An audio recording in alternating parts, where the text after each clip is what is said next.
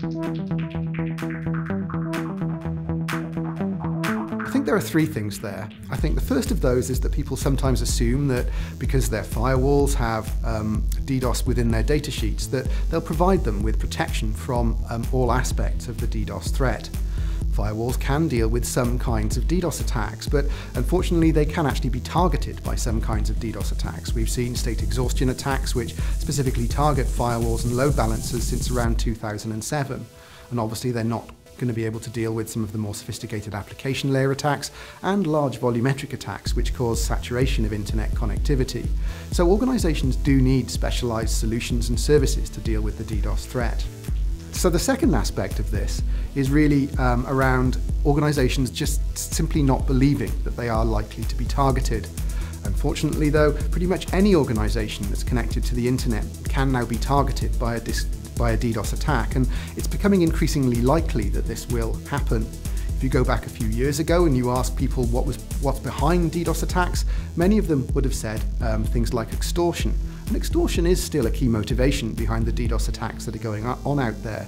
But the motivations have broadened significantly over the past few years. We've seen the rise of ideological hacktivism, which has meant that pretty much anybody can be targeted for any reason, whether you're affiliated with a government organisation, a political party, or even something in the scientific community around GM crops and things like that.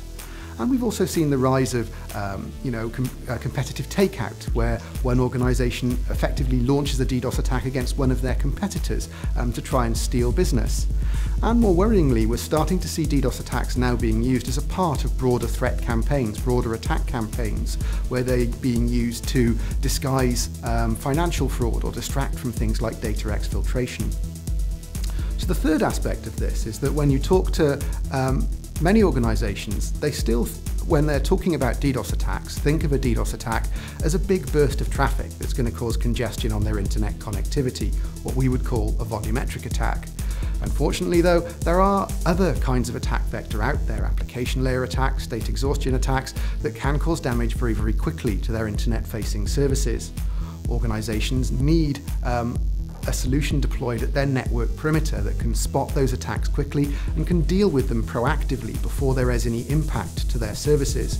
People often forget that after a DDoS attack, and especially an application or state exhaustion attack, there is often a significant service recovery time.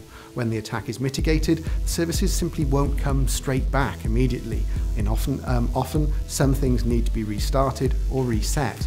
You need a solution deployed at the network perimeter that can proactively stop these attacks before there is any impact to the availability of services. These solutions, though, can't necessarily deal with the large volumetric attacks. This is where the cloud-based services come into play, or the service provider-based services come into play. So organizations do need layered protection in order to deal with the DDoS threat that's out there now.